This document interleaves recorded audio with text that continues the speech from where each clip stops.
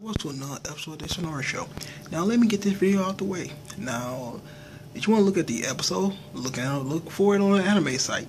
This is a review of it. But anyway, this was a pretty scratching my head type episode.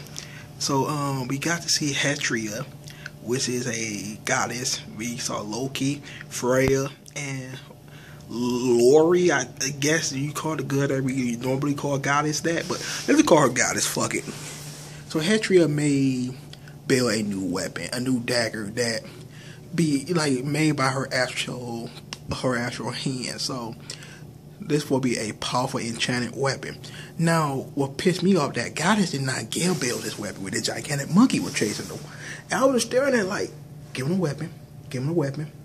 Okay, going on a date, having fun, give him a weapon. You're running, give him a weapon.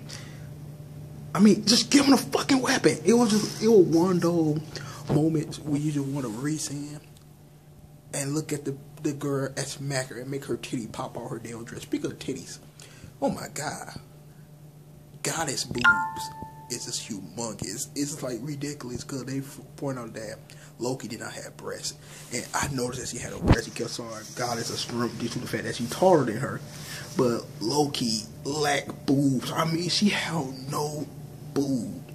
It's like a fucking board. It made no sense. That whole scene was funny. Goddess kept on her head, trying to get Hetria to actually make the weapon. Like, please do it, just begging her. She ain't got the money for it. She loved this guy so much that Bill do not actually see it.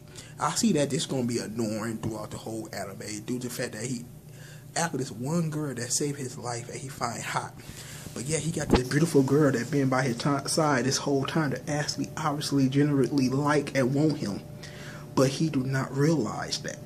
It's annoying. Like, how oblivious can you be? Like, you just got a badass chick in your house with some big ass tits, and you want a tall, skinny, blonde hair chick.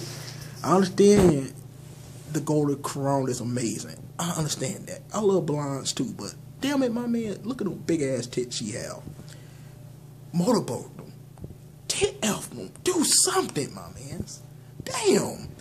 Shit like this irritate me, and it come off like, why isn't he fucking goddess? Why isn't he trying to go with the goddess? Why don't you realize that goddess like you? She wanna feed you. She laying on top of you, sleeping with you and shit. She jealous. She run off when she mad and shit because you clueless. Why are our protagonists already clueless and do not realize that girls like them? It's crazy. But yeah, overall, it was an okay episode. There's some major points that pissed me off, but hopefully it get better than this damn episode. But anyway, I tell you guys, thank. If you're rate, comment, and subscribe. And yes, Nisi Koi, Frey Soleil Night, and Royal Trigger will be reviewed in my room where it's supposed to be. Have a good one. Peace out.